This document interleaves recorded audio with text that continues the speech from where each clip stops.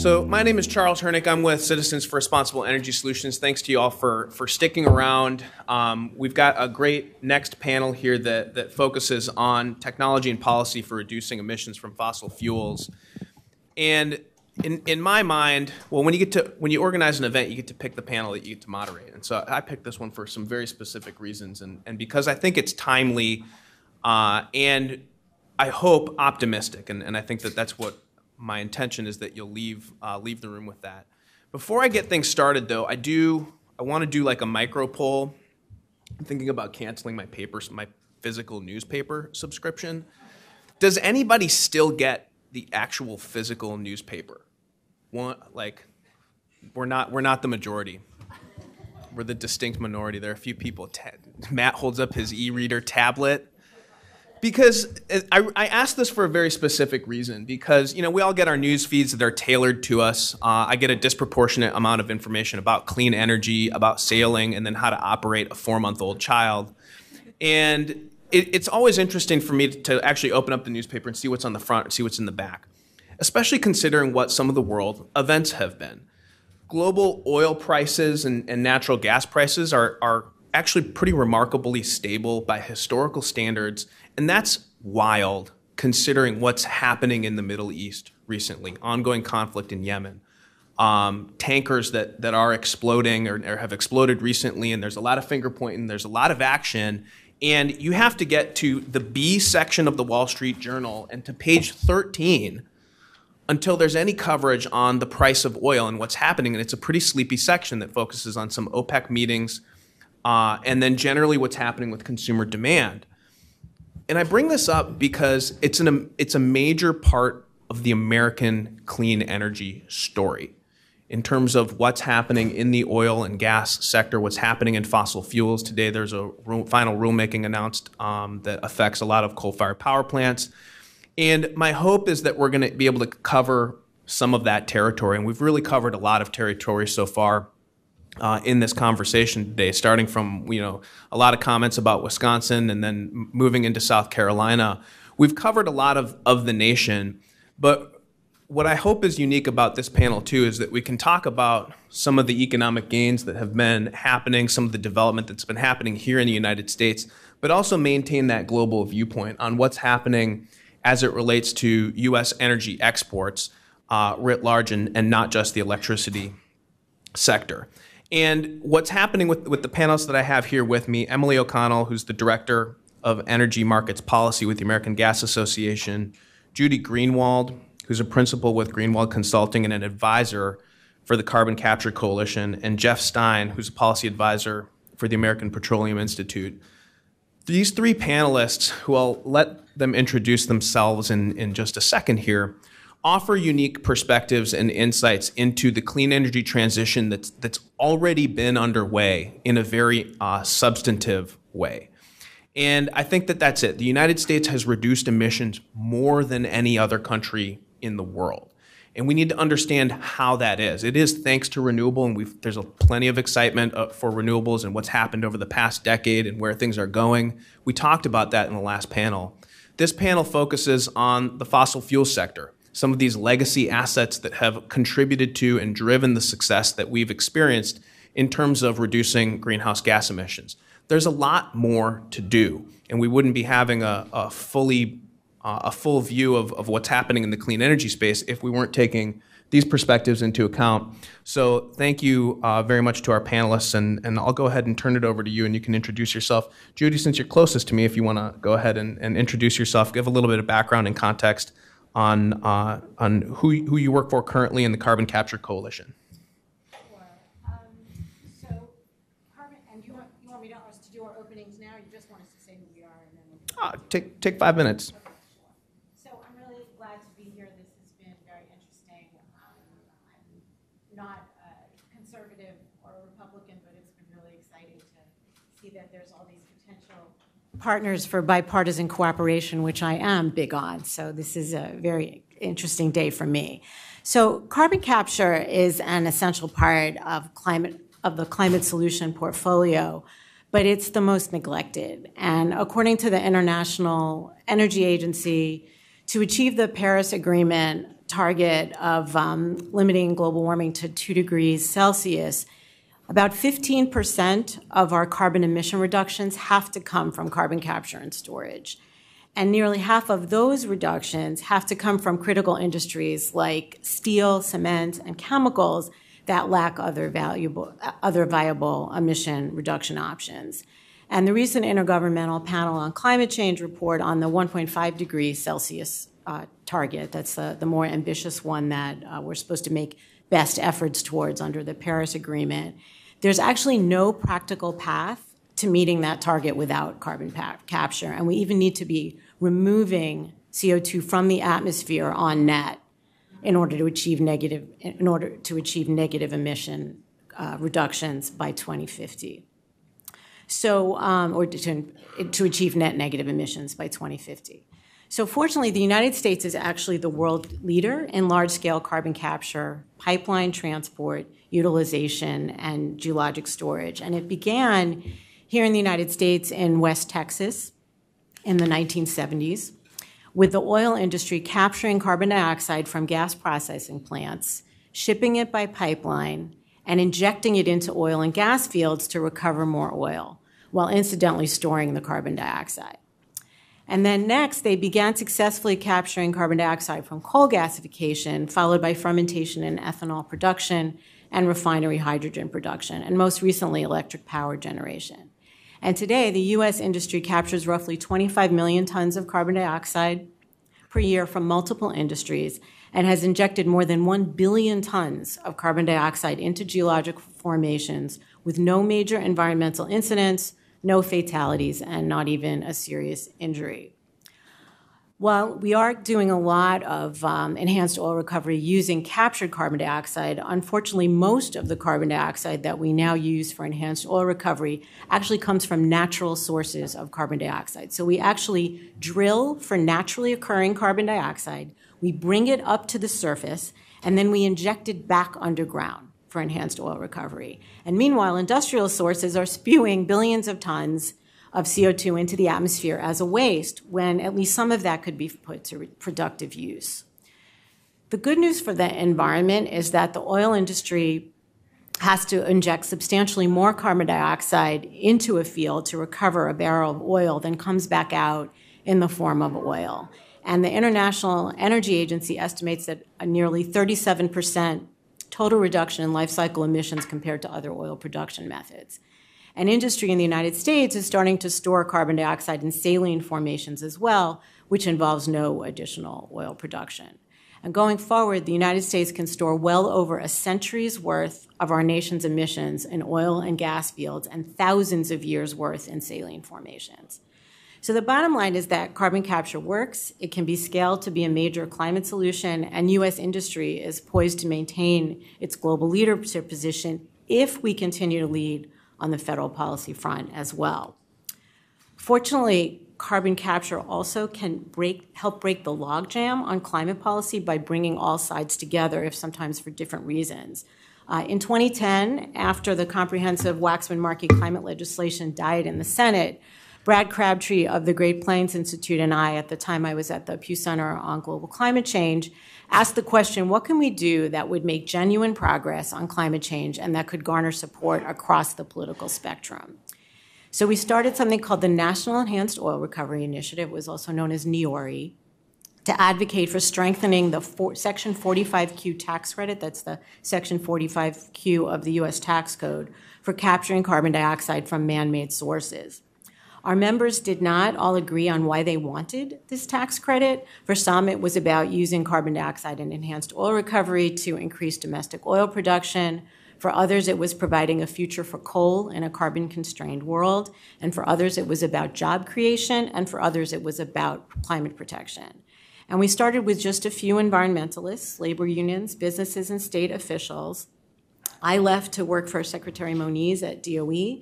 But under Brad's leadership, NEORI continued to expand over time to include 60-member organizations, and it changed its name to the Carbon Capture Coalition to reflect the broader set of opportunities to use captured carbon dioxide to make fuels, materials, and products, or simply to store it underground just to keep CO2 out of the atmosphere. Just last year, the coalition had a major success, the enactment of the 45Q credit tax reform, 45Q tax credit reform, expansion and extension, and it happened because of strong support of senators and congressmen across the political spectrum. This was a tremendous victory, but our work is not yet done. As with renewables, we need a suite of policies to drive carbon capture innovation. The coalition just released its policy blueprint. It looks like this. We don't have them with us today, but you can get them up online at carboncapturecoalition.org.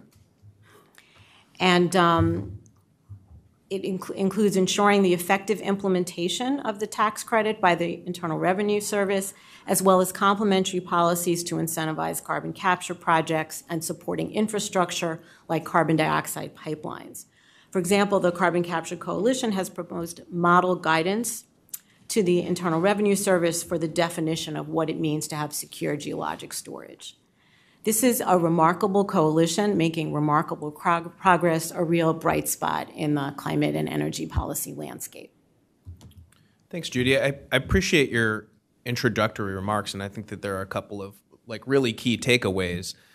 Is that if you come into this room and you're concerned about climate change, we can't solve the climate problem without a deep and serious look at carbon capture storage, and not even a look, but the active implementation. And what I love about it is that it's an American innovation story, and so I hope that we can keep it that way. And as a take home for folks in the room, Jeff, you're next in line. Do you want to take over? Sure. Thanks, Charles. Sure. Well, thank you, Charles, for pulling together this panel, and of course, thank you to CRES for pulling together a great event for including us. I'm Jeff Stein. I work at API in our relatively new market development department. I work as a policy advisor. Market development, as I said, it's a little bit new, and the focus is promoting the use of domestically produced natural gas both in the U.S. and increasingly abroad. And so I think given the topic of this panel, I think it would be logical to start off my remarks with a bit of a success story. And the success story involves CO2 emissions from the power sector. The power sector historically had been the largest contributor of greenhouse gases and carbon dioxide, and that's no longer the case, and that's been driven by increasing deployment of clean-burning natural gas technology in the United States. Since 2005, there's been about a 28% reduction in CO2 emissions from the power sector, and according to the Energy Information Administration, or EIA, over half of that comes from the switch from older fossil units to newer, efficient natural gas power generating units in the United States. That is the largest contributor to the decreased emissions in the power sector. And EIA lists about, I think, 329 million metric tons of CO2 abatement from the switch to clean burning natural gas generation. Just for some context, 329 million metric tons of CO2 abatement, that's the same as offsets representing, I looked it up, it's about 380 million acres of forestry. That's 20 South Carolinas. It's quite remarkable. And even further, beyond the existing technology of natural gas generation that's allowed and provided for this significant reduction in CO2, this deep reduction in CO2 emissions, the technology continues to improve. I know my co-panelists talked a lot about CCS. In addition to developments in CCS, there's been significant improvements in gas power plant efficiency. One of the key measures of that being the heat rate of the engine that has plummeted, right? The lower the heat rate, the fewer molecules you need to generate 1 unit of electricity has plummeted since 2005 and is continuing to drop. Additionally, natural gas generation has allowed for lower emissions of CO2 because the unique physical attributes of the generating facilities. They're able to relatively quickly ramp up and ramp down to match the changing output from renewable energy, both throughout different weather patterns, times of day, seasons. There was a study a couple years ago from the National Bureau of Economic Research that found globally, right, globally in the long term, a 1% increase in natural gas's share of a country's generation enables 0.88% growth in renewable energy share of that generation. And I think that that link is not surprising, but it's very strong. And this is a global issue. Reducing emissions is a global issue, and America has an opportunity to be a global leader in the clean energy economy. When we think about this from the natural gas side, we have an abundant resource. The U.S. has become the third largest exporter of LNG. We were importing this a few years ago. It's phenomenal, the revolution that's taken place from natural gas exports. And when we think about it, not only from the trade benefits, the geopolitical impacts, the local economic development impacts, but from a global clean air perspective, when you think about how power demand and energy demand, where it's taking off is in these non-OECD markets. It's taking place in urbanization. It's taking place in the exponential growth and projected growth of air conditioning. With this significant growth in electricity demand globally, I think by 2040, the air conditioning demand of the emerging economies will require the capacity of the US, the EU, and Japan combined today.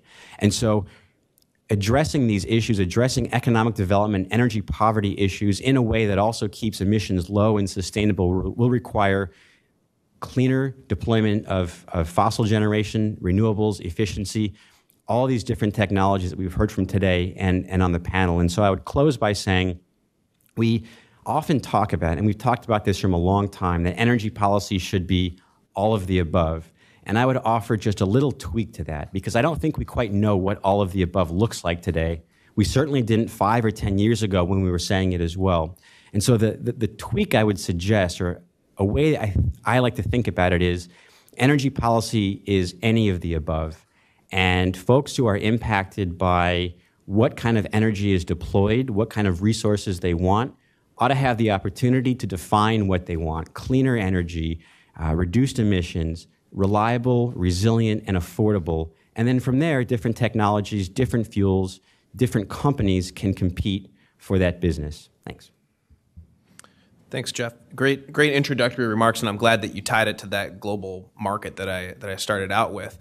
It's a real not battle out there, but there's a real tension internationally to get those first kilowatt hours of power, to turn the lights on in the first place in big parts of Africa still, or to have some chance over where you're getting your power from in Eastern Europe. It was just last year that I was in Budapest, Hungary, at their invitation to speak at a conference where they love the idea, and even if they'll never buy American liquefied natural gas, the option and the power that they have to push back against the Russians at the negotiating table gives them all of the flexibility and freedom in the world that they've been desperately needing and wanting for a long time. So thank you, Jeff, for your remarks and sharing that. Emily, last but not least, if you wouldn't mind introducing yourself. That's okay. Hi, I'm Emily O'Connell. I'm with the American Gas Association. Thank you to CRES. Thank you to Charles for having us here. We really appreciate being invited. We love to tell our story, and we love to talk about how we are reducing emissions. In case you're not familiar with it, the American Gas Association is the national association. We represent investor-owned natural gas utilities.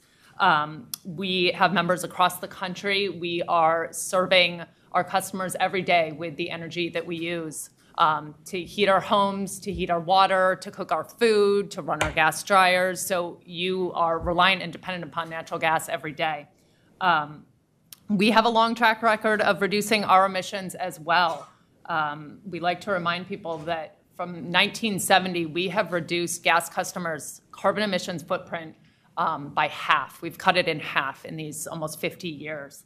That's just at the residential home, but when you look across our entire pipeline distribution system, we have gotten emissions down 72%. So they are now 0.1% of emissions when you compare that to all the natural gas that's produced. So that's pretty incredible. And I will say that our members continue to work on this. We continue to invest in upgrading our pipelines and our infrastructure, not only for safety and reliability reasons, but also to reduce these emissions. So yes, we like to think that we have a great track record, but we are fully aware that more needs to be done. We know that in order for natural gas utilities to remain competitive, to continue to provide a value proposition well into the future, that we need to further reduce our emissions. and look towards lower carbon fuel sources. We're embracing this opportunity. It is certainly a challenge, but we have 3 pillars that we have set out. And we think that all 3 of these need to be advanced in order to get us to a state of deep emissions reductions, and one in which natural gas utilities still play a significant role in delivering that energy that we use every day. I'll talk a little bit about these 3 pillars and the technologies there. The first pillar is, as Jeff mentioned, working to advance energy efficiency. That should always be the priority, and luckily there are a lot of great organizations out there working on energy efficiency policies and such, and technologies. This is going to require deep retrofits in our existing building stock.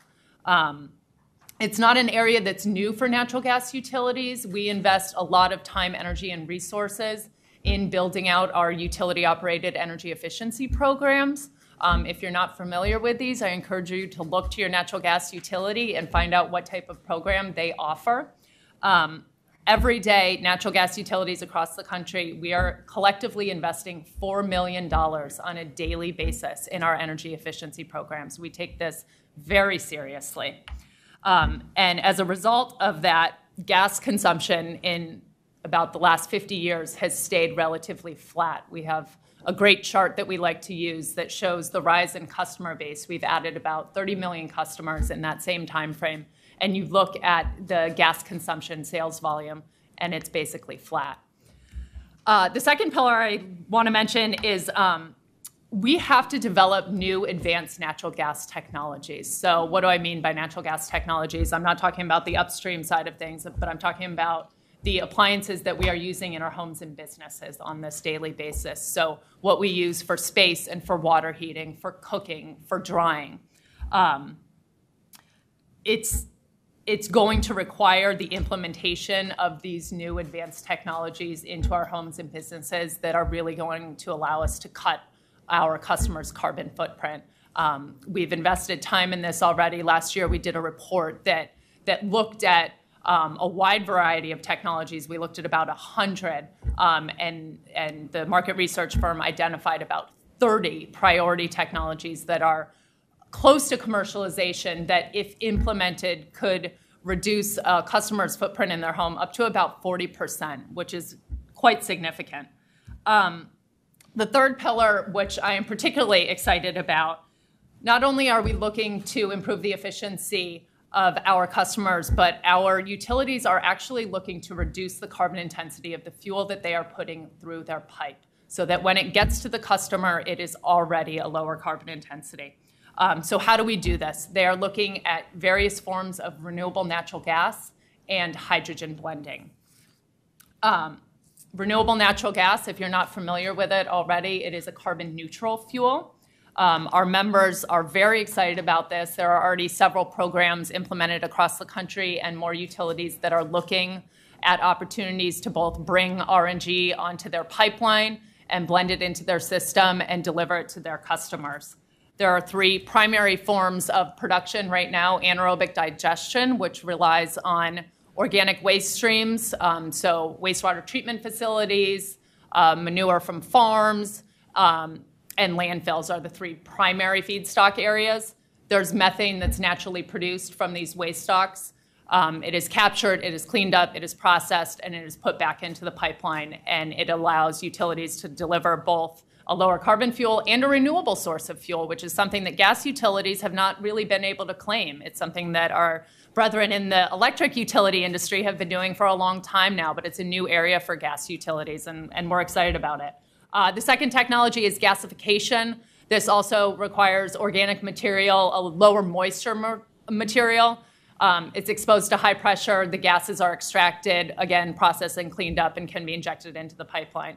And then the third area, which is really the most innovative and arguably the most exciting, is power-to-gas technology. This relies on excess renewable electricity, so think solar, wind energy. You take that excess electricity, you run it to power a water electrolyzer, you capture the hydrogen. You can either use that hydrogen, store it, you can blend it into the gas pipeline, or you can use a carbon capture method and blend it with the carbon to create renewable methane, which is RNG. Methane is just CH4, so carbon and hydrogen.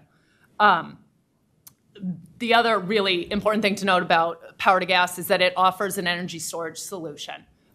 It's different than batteries. A lot of our members are encouraged and looking at this because not only does it offer a storage solution, but it can help balance their grid, and it offers more flexibility for them as well.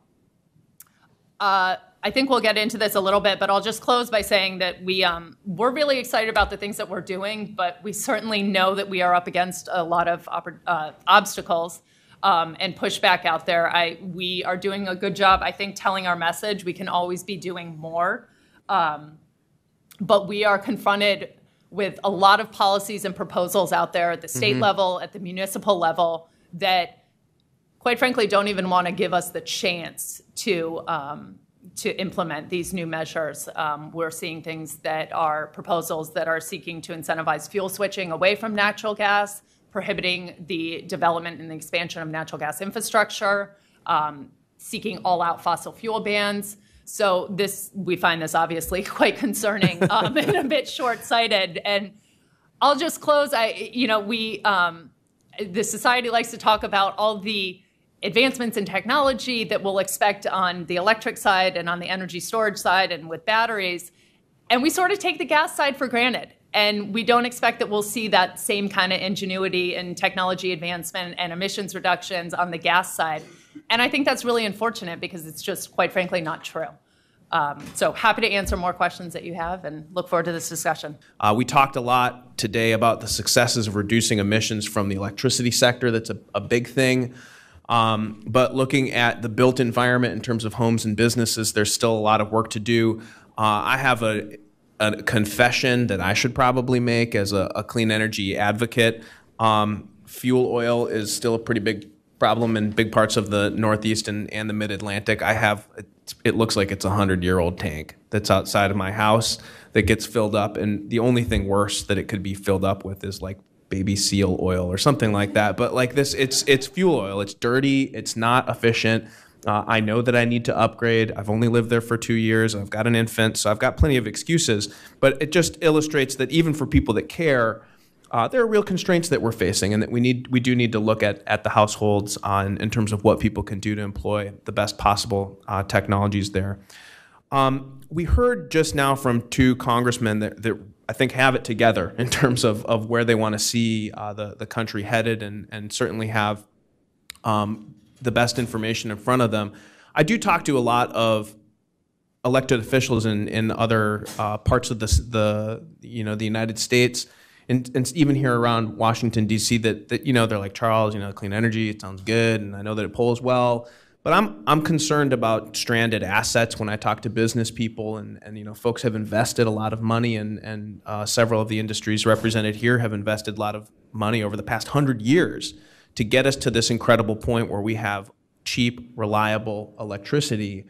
How do those conversations of stranded assets come up, either as a risk or Judi, as a potential opportunity to decrease the emissions that, Emily, you mentioned reducing emissions that are coming out at the end by focusing on what's going into the pipes.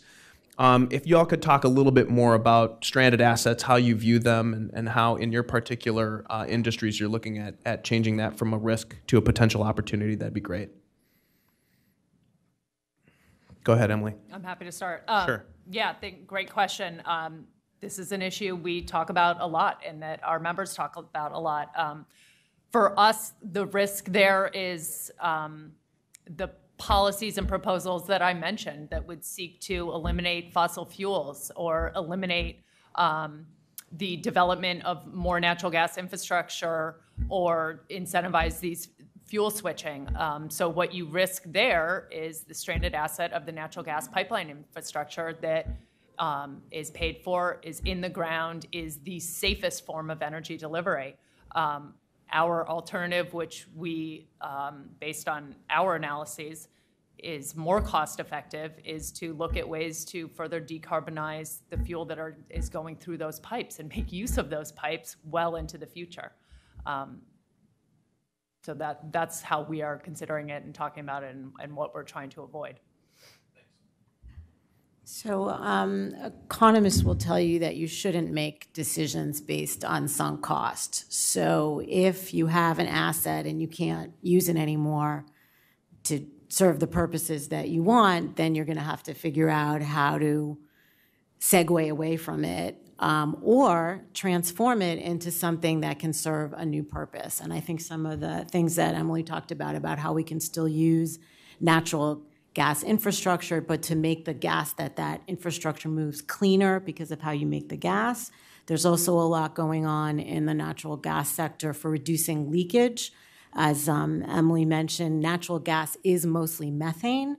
Methane is a greenhouse gas, a powerful greenhouse gas. So when you leak it into the atmosphere, that's bad for the climate, but it's also an energy resource. So by reducing the leakage of methane from natural gas systems, you can save money, you can save an energy resource, and you can do something that's good for the environment. Thinking about the carbon capture space, there's lots of potential for us to build out the infrastructure that we already have. We have several thousand miles of carbon dioxide pipelines in this country that were built out for moving carbon dioxide from natural or man-made sources to enhanced oil recovery fields. So that is an infrastructure that could be built out to move CO2 for other purposes. It could be to do more enhanced oil recovery. It could be to just store the CO2 deep underground, or it could be used that we move the CO2 around and we make fuels and materials out of it. Pretty much anything that you make that has carbon in it, and that's a lot of stuff, you could make from captured carbon dioxide, and then you could use the carbon to make materials and fuels. And there's a ton of really interesting things going on. There's a couple of companies now working on something called direct air capture, where you actually capture the CO2 from the atmosphere. That's probably more expensive now than, it's definitely more expensive now than capturing it from a source, from an industrial source, but it's coming, the costs are coming down. It's a very exciting area, and a couple of companies are demonstrating capturing CO2 from the atmosphere and then taking that carbon and making it into fuels. So these are fuels that they're carbon-based fuels. They're a lot like the fuels we use now, but they're made from captured carbon dioxide. So it's a very exciting space. The possibilities are enormous. Saying one last thing about enhanced oil recovery, we have about something on the order of 20 projects worldwide that capture carbon dioxide. Most of them are in North America. And in most cases, the successful projects have used their CO2 for enhanced oil recovery because the oil industry is willing to pay for CO2. It's not like it's not a waste to them, it's a product. So they'll pay you for your CO2, so that forms a revenue stream. So a lot of these projects, or most of these projects, are kind of public-private partnerships where you have the revenue stream from the private sector because they're willing to buy the CO2 for a useful purpose, and then you have, for the newer generation, newer technologies, carbon capture technologies, that the federal government is giving out grants for, tax credits. So the combination of this public and private action is really moving this industry forward in a way, again, good for the environment, good for the industry, good for creating jobs. Thanks, Judi. Jeff, do you want to jump in? Or? Yeah, I would just briefly add, we get a lot of questions about stranded assets, and we see this come up in various contexts. And I think broadly, regardless of what part of the value chain you're operating in, I think good governance is crucial to make sure that assets are not stranded. And I think it's also important that as we promote more innovation and open up for more innovation and competition, that we don't leave the most vulnerable ratepayers on the hook for assets. Thanks, Jeff. So, Judi, one question that came up in my mind, and this is a question for the full panel. For me, it's very impressive, or it's important to think about this opportunity, turning carbon dioxide into a commodity, learning how to match that CO2 supply as perhaps a wasted resource and plug it into demand for everything that we have that is really built out of carbon. But to do that, we need a pipeline infrastructure. It's not easy to build big infrastructure in this country. Just yesterday, Canada announced that they're going to build their intermountain connection and pipeline so that they can, because they don't have a Keystone option here in the United States to move oil out of the central part of Canada there. So what are some of the barriers, and I just use that to illustrate, but what are some of the barriers that you are all facing to either maintain the transition and trajectory that you've been on that have helped reduce carbon dioxide emissions, or maybe for you, Judi, in terms of thinking about the infrastructure that we're going to need to make this happen? What are some of the barriers that you all are seeing, either from a regulatory standpoint, from a public opinion standpoint? I'm not sure if anyone can speak to that. So I'll start specifically on carbon dioxide pipelines. So carbon dioxide pipeline infrastructure, for the most part, has been privately developed in this country, just the way it works. It's been companies who want to move the CO2 generally for enhanced oil recovery, but it could be purposed more broadly. There's a lot of interest in expanding that, so a lot of it would be, you'd have more private investment, but you need to make sure that states, which generally have jurisdiction over the siting and permitting these pipelines, that they have the right policies in place. And there are a number of states who are quite advanced in this because they have the infrastructure, and so states can learn from one another. And there's a group, I think it's called the State Carbon Capture Deployment Initiative, which is a group of states who are promoting mutual learning about the ones who have good policies in place and how they can learn from each other to enable more build out of that infrastructure.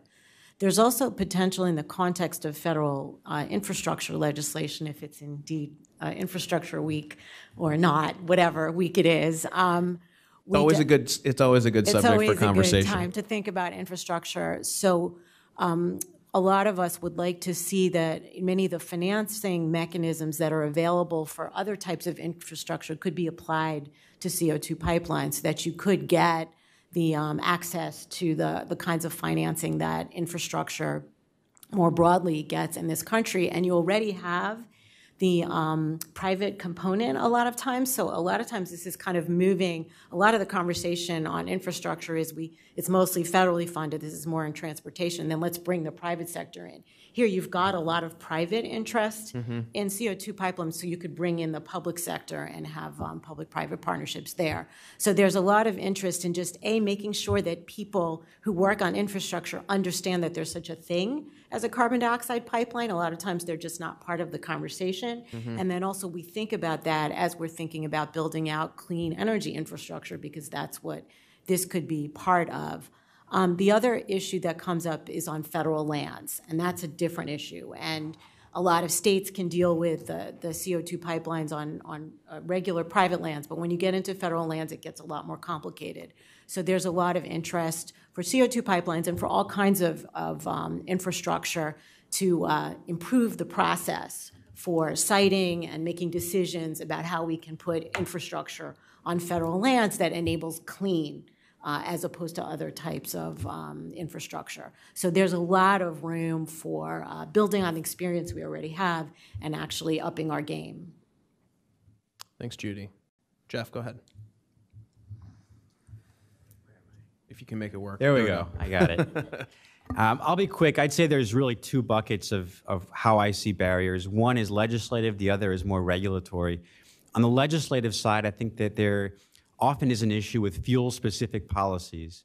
And I think we need to distinguish between policies that look for a specific objective, cleaner air, more resilient, more reliable system, and those that are set to promote one technology at the expense of others that we have today or others that we could have in the future. And this existed through the proposal last year to support reliability of the grid, but only focusing on power plants that could have 90 days of fuel on site, despite any expert or economist telling you that's really irrelevant. The second piece of this, and I think this ties in with the first, you look at a lot of these legislative battles on technology prescriptive or fuel prescriptive policy, and I think what's important to look at is the contrast between those who are pushing the policies and those who are tasked with the responsibility of managing the grid and managing reliability. And so when we get into the issue of managing the grid, I think that the natural gas power generation industry faces a lot of the same barriers as the new renewable industry, in that for the most part, with a lot of the RTOs or the regional transmission organizations or in front of public utility commissions, we're kind of the new players, and a lot of the rules were written for a grid that really no longer exists. And so helping to improve the stakeholder process and update the mechanics and rules and update the processes by which power plants can compete where these RTOs exist, I think is going to be, it's a barrier today, and I think looking forward as RTOs think about how to integrate more renewables, how to balance the renewables, how to integrate more gas, competitive gas, I think that's going to be a big area for action. Gotcha. Thanks, Jeff. Emily, do you want to jump in? I'll just add quickly, it's kind of been touched on already, but it's important to remember that people still want gas in this country. Our members are still building out their pipeline infrastructure. We are adding customers year over year. You mentioned the fuel oil issue. Yes, that's still a major problem in the Northeast, and there I'm can not be alone. significant emission savings that can be had there if we were to switch over and enable those customers to get on natural gas. But you know, New England is also unique in its opposition to infrastructure, all sorts of infrastructure. So you know, whether it's state policies and permitting reform, just policies that are anti-gas, they're playing favorites with fuel, you know, trying to stem the onslaught of these policies, and I'll put it back on us. It's up to us to continue to educate, to continue to show the favorable emissions that natural gas can have, not just now, but well into the future. So we're working every angle we can, but yes, the impediment to infrastructure development is a real and significant challenge for us. Can I just agree with Jeff on something? I don't know how many things we agree on, but we definitely agree that it should be any policy that we're trying to put in place to reduce greenhouse gas emissions should be about the environmental performance. And you know, however you get there, it should be about what gives you the environmental performance you want.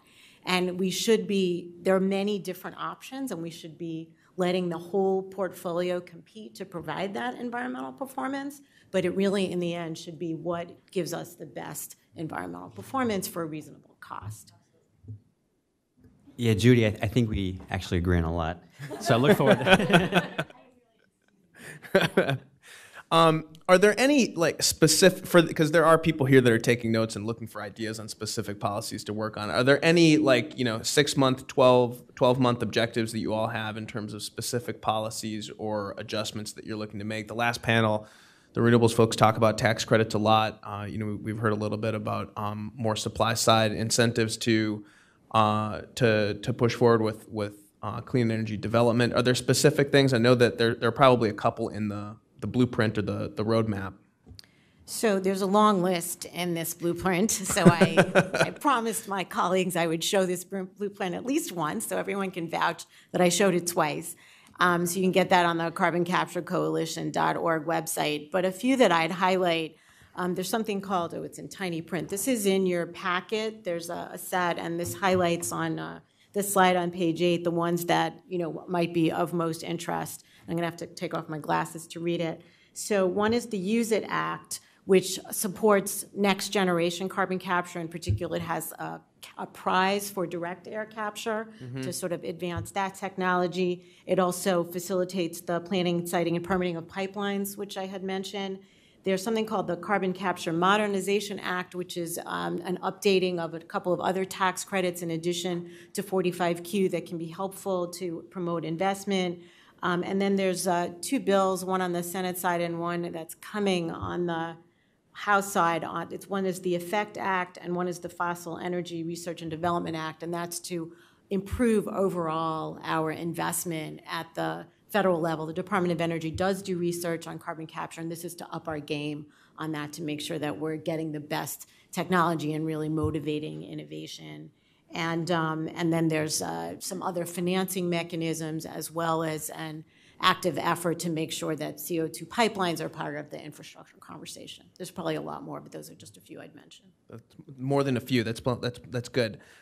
Jeff and Emily, do you have any other specific legislation or bills that you're watching? Well, I would say even beyond just legislation and bills, for those who are interested, I'd really encourage you to pay close attention to what's happening in the RTOs, the regional transmission organizations. A lot of action on renewables and gas and how different attributes are being looked at by those who manage the reliability of the grid. Yeah, I'll agree with Jeff there. I would say if you're interested in renewable natural gas and what utilities are doing in that space, I would encourage you to look into the states, specific state programs, California, Oregon, Minnesota, New Jersey, Vermont, Maine, and there's several others, but all of our different members have different programs that they're working on in those states, and they're really quite exciting. Thank you. Thanks, Emily. Thanks, Jeff. Thanks, Judi. This has been a very informative conversation, and I hope you all found it to help round out the dialogue that we've had over the course of the day. We have covered a lot of territory, but I think that some things that you keep hearing is allow for competition, allow for consumers to make the choices. And for CRES as an organization, this is what we live and breathe, is we're aiming to create opportunities for competitive markets. We're trying to create opportunities for individuals to get what they want when it comes to the power sector or the energy sector, which are creative solutions that are leading to cleaner and cleaner outcomes that matter, not just for this generation, but for generations to come. So it's been a great morning. Thank you for your time. Thank you for your attention. Thanks to these panelists. And we get kicked out of this room in 15 minutes. So if you have any questions, please come on up and ask. Thanks, everyone.